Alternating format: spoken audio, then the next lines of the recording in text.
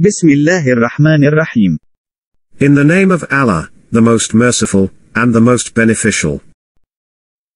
In some interview, Sam Harris, an American philosopher, stated that Prophet Muhammad, peace be upon him, was a warlord. Let us listen to what he stated. The recording will start in 3 seconds. He was not a hippie who got crucified. He was not a meditator, an ascetic who sat cross-legged under a Bodhi tree. He was a warlord who did many of the things. End of recording. As can be understood from the recording, Sam Harris stated that Prophet Muhammad, peace be upon him, was a warlord, and he did many other things.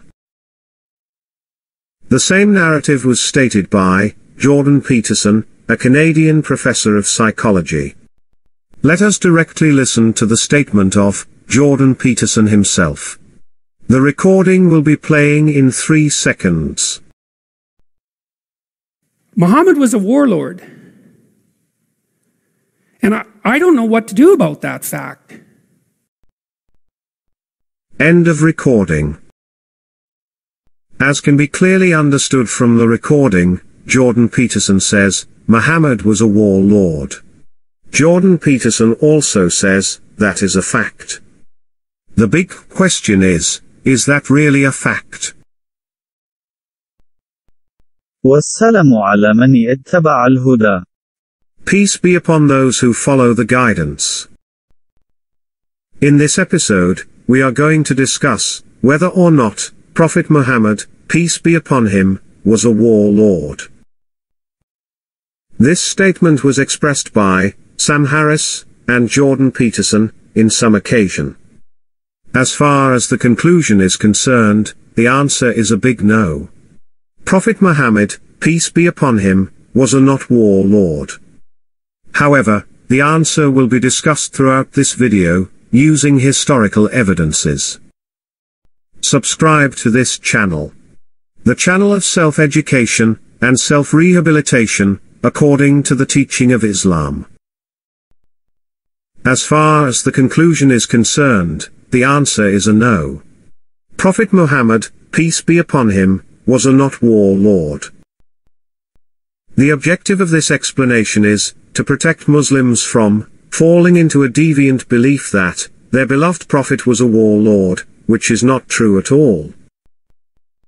Without further ado, let us get into the video. Please do not forget to push the subscribe button. The big question is that really a fact? Of course, that is not a fact. That is a lie. A very destructive lie. Judging by definition, that statement is false. First, let us examine the contemporary definition of warlord. A warlord is defined as a leader able to exercise military, economic, and political control over a subnational territory within a sovereign state due to their ability to mobilize loyal armed forces.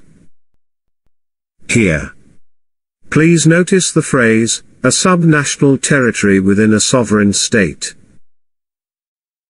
It can easily be understood from this phrase that Prophet Muhammad, peace be upon him, was a not warlord. This is due to the fact that Prophet Muhammad, peace be upon him, was the leader of a sovereign state. That was the city-state of Medina. On the contrary, a warlord is the leader of a subnational territory, which does not possess any sovereignty. The city-state of Medina had its own constitution and territory. This will be discussed throughout the video. The Islamic city-state of Medina was located in the Arabian Peninsula, modern-day Saudi Arabia. In this picture, the city of Medina was shown as the blue dot. The city of Mecca was shown as the red dot. The distance between them are around 500 kilometers. Later on, the city of Mecca and Medina became the first and the second most sacred places in the religion of Islam. This is the territory of the city-state of Medina. The Mosque of Medina is located in the center of the city. The Mosque of Medina is the place where Prophet Muhammad, peace be upon him, managed the governmental affairs. The Islamic city-state of Medina was established by Prophet Muhammad, peace be upon him, right after he emigrated from the Mecca city to Medina city at the year of 622 AD. The city-state of Medina was established based on a constitution. The constitution was called the Constitution of Medina, or the Chapter of Medina. The Constitution of Medina was made by Prophet Muhammad himself, peace be upon him. Look at this picture. This picture is believed by historians as the exact copy of the Constitution of Medina. This is the foundation of the Islamic city-state of Medina. This was stipulated by Prophet Muhammad himself, peace be upon him. The Constitution of Medina had 47 clauses. It was agreed by the surrounding Arab tribes, as well as Jewish tribes. The Constitution of Medina defined the authority of the Islamic city-state of Medina, as well as the authority its neighboring Arab and Jewish tribes, regardless of their religions. At the day, even today, not all Arabs were Muslims. The contents of the Medinan Constitution are still openly available, even until these days. Prophet Muhammad, peace be upon him, was not a warlord. He was a statesman. He was the head of the sovereign state. He stipulated the state's constitution. A warlord does not any capacity to stipulate constitution. The year when the Constitution of Medina was stipulated became the first year of the Islamic lunar calendar, which is also known as the Hijri calendar. In Arabic, the term Hijri linguistically means emigration. This is because the year when the Constitution was stipulated was also the same year when the Prophet emigrated from the Mecca city to Medina city. This was the first constitution in the world. Even the surrounding superpowers, which existed in the same era, such as the Eastern Roman Empire and the Persian Empire, did not have any constitution. They were an absolute monarchy. The Magna Charta, which was the first constitution of the Western world, was stipulated in the 13th century. That was around 600 years after the Constitution of Medina. Therefore, it is important to notice that the Islamic city-state of Medina was a sovereign state. The city-state of Medina had its own constitution and territory. The state of Medina was not a part of any larger state. The state of Medina was an independent state. The state of Medina did not pay tribute to any other state. The state of Medina was a small state. It was a city-state. But it was a sovereign state, nonetheless. Summary. Prophet Muhammad, peace be upon him, was not a warlord. He was a statesman. He was the head of a sovereign state. That is, the Islamic city-state of Medina.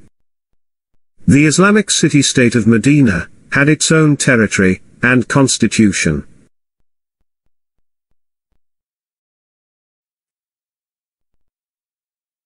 Survival of one nation.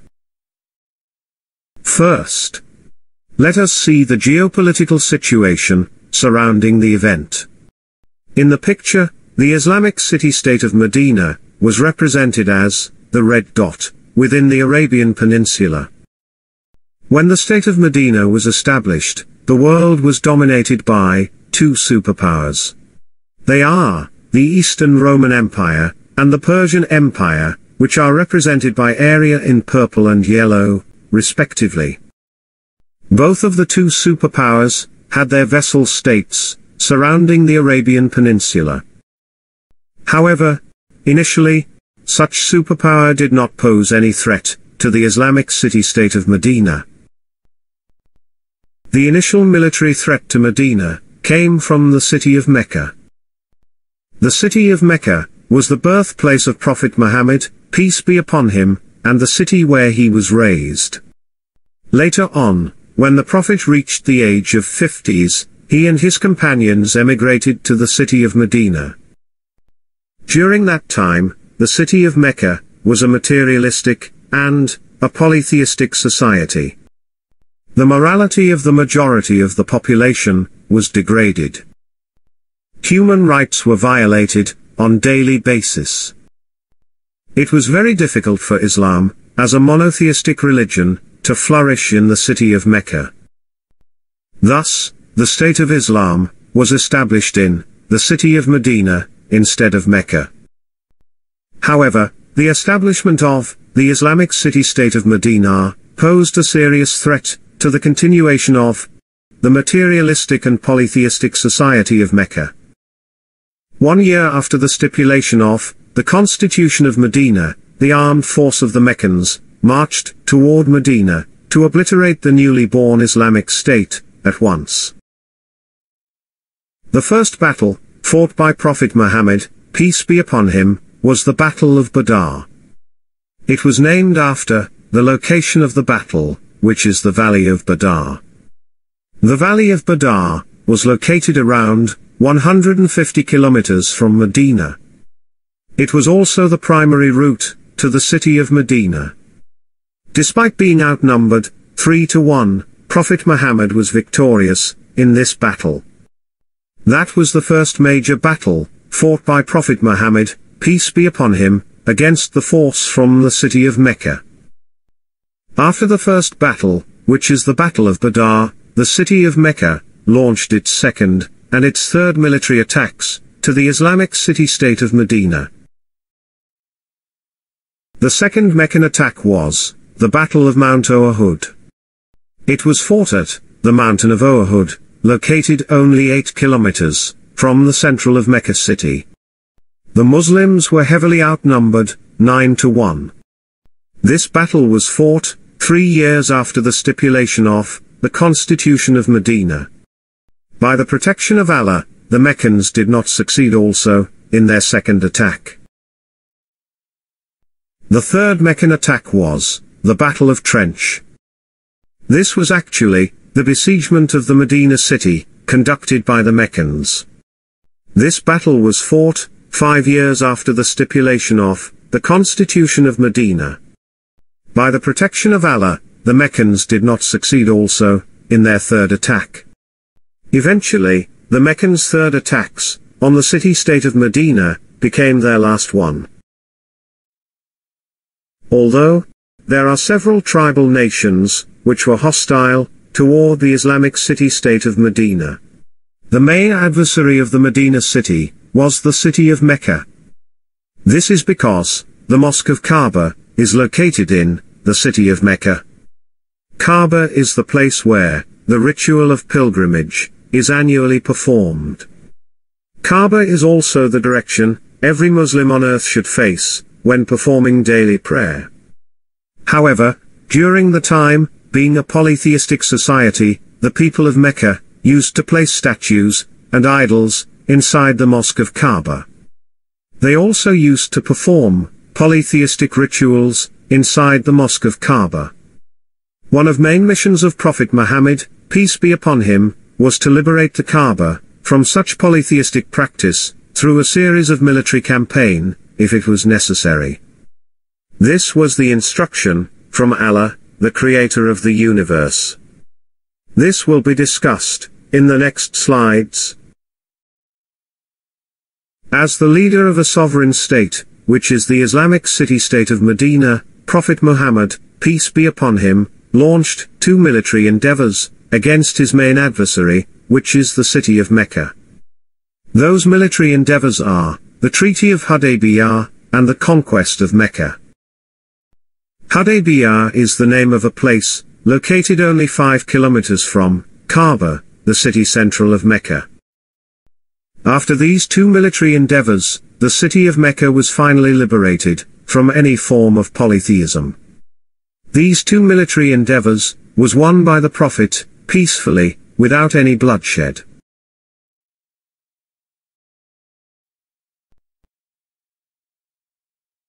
The preservation of human right, through military endeavors. As the leader of a sovereign state, which is the Islamic city-state of Medina, Prophet Muhammad, peace be upon him, launched military campaigns against hostile tribal nations within the Arabian Peninsula and beyond. Some of the military campaigns were led by the Prophet himself, such as military endeavors against the Meccan. Some of the military campaigns were not attended by the Prophet himself, but were led by military commanders who were appointed by the Prophet instead. For example, this can be observed in the case of the Battle of Mu'tah.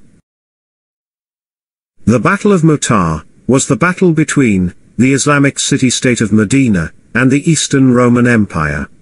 The battle was not led by Prophet Muhammad himself, peace be upon him, but rather, the Muslim army was led by 4 companions of the Prophet, may Allah be pleased with them, who were appointed by the Prophet. During this campaign, the Prophet stayed in the city of Medina, managing the governmental affairs.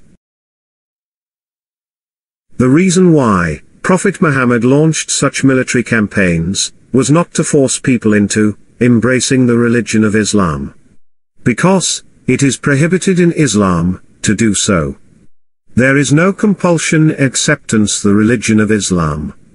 This was stated in the Quran chapter 2 verse 256. The Quranic verse stated as follows. Quote, "There shall be no compulsion in acceptance of the religion. The right course has become clear from the wrong." End quote. The same narration can also be found in the Quran, chapter 109, verse 1 and 6. The Quranic verse is stated as follows. Quote, "Say, O Muhammad, O you who have disbelieved, for you is your religion, and for me is my religion." End quote. The reason why military campaigns need to be conducted is to give the people the right to choose whether or not to embrace the religion of Islam and the law of Islam. This can be observed from the 3 following verses of the Quran. The first verse is verse 185 from chapter 2 of the Quran. The Quranic verse stated as follows. Quote, "The Quran as guidance for all mankind." End quote. The second verse is verse 19 from chapter 3 of the Quran. The Quranic verse stated as follows. Quote, "Surely, the only religion in sight of Allah is Islam." End quote. The third verse is verse 40, chapter 12 of the Quran. The Quranic verse stated as follows. Quote, "Legislation is only from Allah." End quote. Therefore, from the aforementioned 3 Quranic verses, the following can be understood. 1. The Quran is the best guidance for all humankind. 2. The religion of Islam is the best religion for all humankind. 3. The Islamic law is the most appropriate for all humankind. 4. All humankind have the rights to get access to all of these. 5. Impeding humankind to gain access to Islam is a violation against human rights. In fact, Allah, the creator of this universe, has instructed Prophet Muhammad, peace be upon him, to conduct military campaigns in order that all humankind have the rights to get access to the religion of Islam and the law of Islam. This is due to the fact that impeding humankind to gain access to Islam is a violation of human rights. This can be understood from the Quran, chapter 9, verse 29. The Quranic verse stated as follows. Quote, "Fight those who do not believe in Allah, or in the last day and, who do not consider unlawful, what Allah and His Messenger have made unlawful, and, who do not adopt the religion of truth, from those who were given the scripture. Fight until they give the Jizyah willingly, while they are humbled." End quote. Although, Allah, the creator of this universe, has instructed Prophet Muhammad, peace be upon him, to conduct military campaigns, Allah still gives the people the liberty to refuse Islam, as long as they are willingly to pay Jizyah. The question is, what is Jizyah? Linguistically, Jizyah means reward or compensation for a service.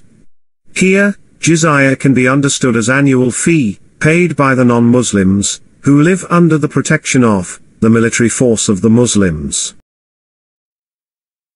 In the religion of Islam, conducting military service for the State of Islam is a part of religious duties. Non-Muslims are exempt from such military service for the Islamic State. This is due to the fact that there are no compulsion upon the non-Muslims for such religious duty. The non-Muslims will live safely from their enemies under the protection of the military force of the Muslims. Consequently, the non-Muslims have the obligation to pay the Jizyah, or annual fee for such military service. Not all non-Muslims have the obligation to pay Jizyah, only able adult men among them. Women, children, slaves, and elderlies are exempt. This is due to the fact that women, children, and elderlies do not have any obligation to conduct military service. In the religion of Islam, participating in a military endeavor is a religious duty. This will not imposed to the non-Muslims.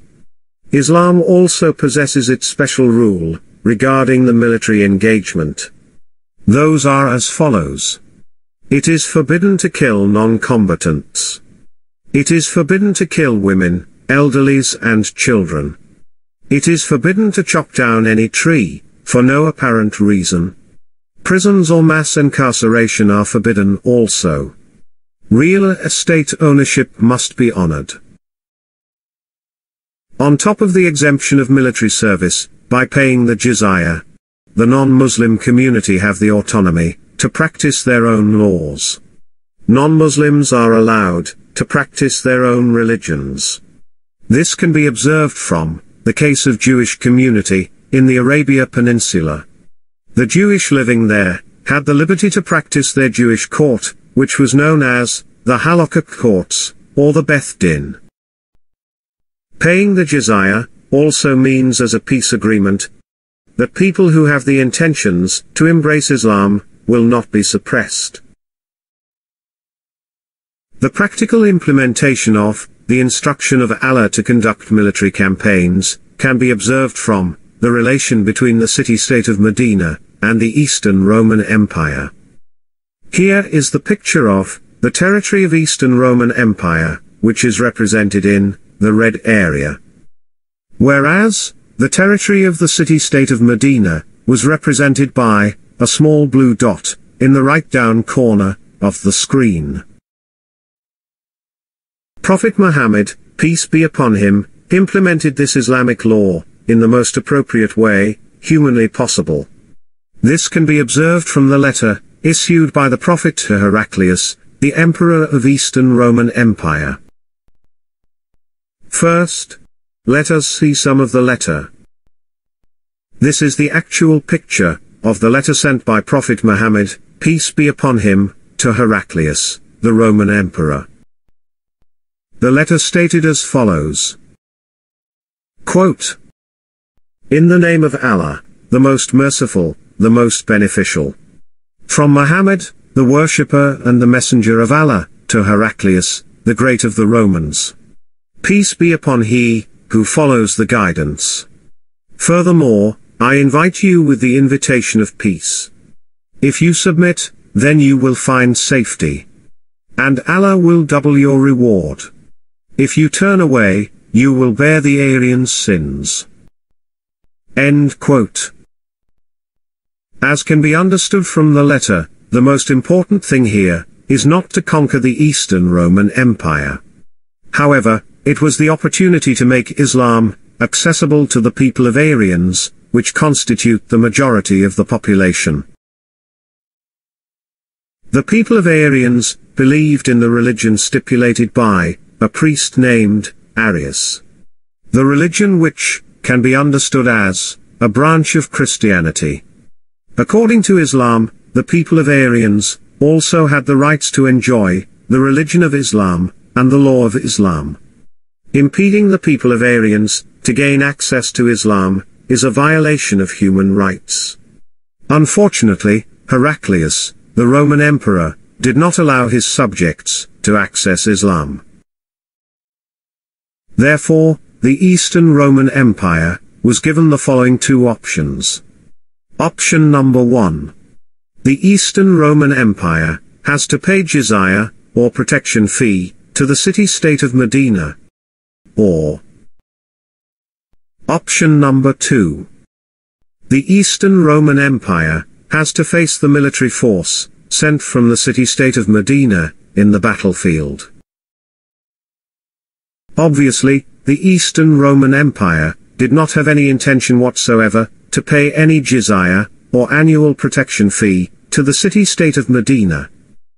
That means option number 2. Thus, a military collision between the Islamic city-state of Medina against the Eastern Roman Empire was inevitable. On top of that, in this military conflict, the Romans were assisted by the Ghassanid vassal state. The battle broke near the village of Mutar, east of the Jordan River, in the land of Syria. Hence, the battle became known as the Battle of Mutar. This is the satellite map of modern-day Arabia. The village of Mutar was represented in a red dot. The city of Medina was represented in a blue dot. The closest distance between Mutar village and Medina city was around 1,000 kilometers. In the Battle of Mutar, the military force of Islam was led by 4 companions of the Prophet, may Allah be pleased with them, while the Prophet stayed in the city of Medina, managing governmental affairs. They were 1. Zayd ibn Haritha. 2. Jafar ibn Abi Talib. 3. Abdallah ibn Rawaha. 4. Khalid ibn Walid. They fought bravely against the military force of Eastern Roman Empire. The Romans were assisted by Ghassanid vassal states. Whereas, the military force of the Muslims mainly came from the city-state of Medina, assisted by several neighboring Arab tribes. Obviously, the Muslim force was vastly outnumbered. In one source, it was stated that the Muslim was outnumbered 1 to 30, in another source, 1 to 60. This was not only due to the fact that the Eastern Roman Empire had much larger army, but the Romans were also assisted by their vassal states. However, against all odds, they managed to avoid a total defeat. The Battle of Mutar was one instance of the implementation of Islamic military campaign. Another example can be observed in the case of Egypt. At that time, Egypt was a province of Eastern Roman Empire. Prophet Muhammad, peace be upon him, also sent similar invitation letter to the ruler of Egypt, who was known as Al-Muqawqis. This is the letter from Prophet Muhammad, peace be upon him, to the ruler of Egypt, known as the Al-Muqawqis. We can still clearly see the signature, or the stamp of Prophet Muhammad. The letter stated as follows. Quote, "If you decline, then, the sins of the Copts, is on you." End quote. The people of Copts believed in the religion of Coptic Christianity. The religion which can be understood as a branch of Christianity. According to Islam, the people of Copts also had the rights to enjoy the religion of Islam, and the law of Islam. Impeding the people of Copts to gain access to Islam is a violation of human rights. Unfortunately, the ruler of Egypt, al-Muqawqis, did not allow his subjects to access Islam. Eventually, at the end, the land of Syria, Jerusalem, and Egypt, which had been the territory of Eastern Roman Empire, were completely conquered during the era of Umar ibn al-Khattab, may Allah be pleased with him, who was the second caliph, or the second successor of the Prophet. In this picture, the territory is represented by the area in green. This happened 12 years after the demise of the Prophet, peace be upon him. The remaining territory of the Eastern Roman Empire was shown by the area in red. The same type of military campaign was also waged against the Persian Empire. The military campaigning against the Persian Empire was initiated by Prophet Muhammad himself. Prophet Muhammad, peace be upon him, sent an Islamic invitation letter to the leader of the Persian Empire. The Persian leader at that time was known as Khosrow II, or Khosrow Parviz, which linguistically means Khosrow the Victorious. It was reported that, upon receiving the Islamic invitation letter sent by Prophet Muhammad, peace be upon him, the Persian leader angrily torn the letter into pieces. Thus, the original copy of the letter was nowhere to be found. However, the contents of letter was still available until today. The contents was similar with that which was sent to the Roman emperor. Quote, "If you refuse to accept Islam, you will be responsible for the sins of the people of Magian." End quote. It can be understood from the letter that if the Persian leader refused to let the religion and the law Islam entering the Persian land, the people of Magians will have no access to get benefit from Islam. The Magians are people who embraced the religion of Zoroaster, who constitute the majority of the Persian population. In the religion of Islam, impeding the people to gain access to Islam is a violation to the human rights. Unfortunately, the leader of Persian Empire refused to let his subjects to gain access to Islam. Therefore, the Islamic city-state of Medina had to consider the military option. The Islamic military campaign against the Persian Empire was started during the era of Abu Bakr, may Allah be pleased with him. Abu Bakr was the first caliph, or the first successor to Prophet Muhammad, after the death of the Prophet, peace be upon him. The Islamic military campaign against the Persian Empire was launched by Abu Bakr, despite the fact that the Muslim force within the Arabia Peninsula was not fully consolidated. Abu Bakr, may Allah be pleased with him, died within 2 years after the demise of the Prophet. Nonetheless, against all odds, the Persian Empire could be fully conquered during the era of Umar ibn Khattab, may Allah be pleased with him, who was the second caliph, or the second successor of the Prophet. During the era of the second caliph, the region of Arabian Peninsula, Persia, Syria, Egypt, and a part of North Africa, were fully consolidated. This happened 12 years after the demise of Prophet Muhammad, peace be upon him. Not every nation, or tribe within the Arabia Peninsula, rejected Islam. Some of them willingly embraced the religion of Islam and the law of Islam. Most of the nations who willingly accepted Islam were tribal nations of Arabia. Some of them refused Islam, but willingly paid the Jizyah, or the annual service fee for the military protection, instead. For example, this can be observed in the case of the province of Bahrain. Prophet Muhammad, peace be upon him, also sent an invitation letter to the governor of Bahrain. His name was Munzir ibn Sawa al-Tamimi. This is the letter Prophet Muhammad sent to the governor of Bahrain. We can still clearly see the signature, or the stamp of Prophet Muhammad. The letter stated as follows. Quote, I forgive the offenses of the offenders. Therefore, you may also forgive the people of Bahrain. Whoever want to continue in their Jewish or Magian faith, should be made to pay Jizyah. End quote. The population of Bahrain were largely Arabs. Their governor, Munzir ibn Sawa al-Tamimi, was also Arab. However, the province of Bahrain was, under heavy influence of, the Persian Empire. Hence, upon receiving the letter from Prophet Muhammad, peace be upon him, a portion of the population of Bahrain, refused down Islam, but willingly paid the Jizyah, or the annual protection fee. The religious freedom in Islamic civilization.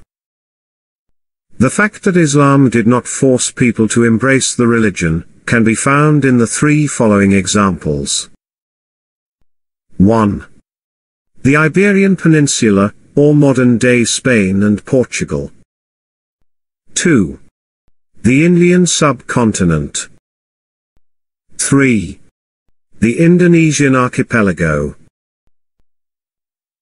The first example is, the Iberian Peninsula, or modern-day Spain, and Portugal. The Muslims conquered the Iberian Peninsula, modern days Spain and Portugal, for over 800 years. That is from the 7th century, to the 15th century. However, during those periods, the Muslims were still a minority. The second example is, the Indian subcontinent. The Muslims conquered large portion of Indian subcontinent, for over 1,000 years. That is from the 7th century, to the 18th century. Yet, during those periods, the Muslims were still a minority. The third example is, Indonesian archipelago. Today, Indonesia became the largest Muslim population, on the face of the earth. The Indonesian accepted Islam, voluntarily. Not a single Muslim soldier was ever sent, to convert the majority of Indonesians, who were Hindu or Buddha, into Islam. This is the result, if Islam is implemented correctly. This was not the work of a warlord. Summary. The followings can be understood, from the discussion above. 1. By definition, Prophet Muhammad, peace be upon him, was not a warlord. The characteristics and the actions of Prophet Muhammad did not fit the definition of a warlord. Prophet Muhammad, peace be upon him, was a head of the sovereign state. That state was the Islamic city-state of Medina. The city-state of Medina had its own constitution, ahead of time of its counterparts. It was called the Constitution of Medina, or the Chapter of Medina. Prophet Muhammad, peace be upon him, stipulated the constitution himself. On the other hand, a warlord does not have any sovereignty. Moreover, a warlord does not have any capability to stipulate constitution. 2. Every human being has the basic human rights to enjoy the religion of Islam and the law of Islam. Nevertheless, Islam does not force people to embrace the religion. Islam only gives the freedom to choose the religion. 3. Impeding people to gain access to Islam is a violation against the human rights. Thereupon, Allah, the creator of this universe, gave Prophet Muhammad, peace be upon him, the following options. A. To conduct an Islamic military campaign.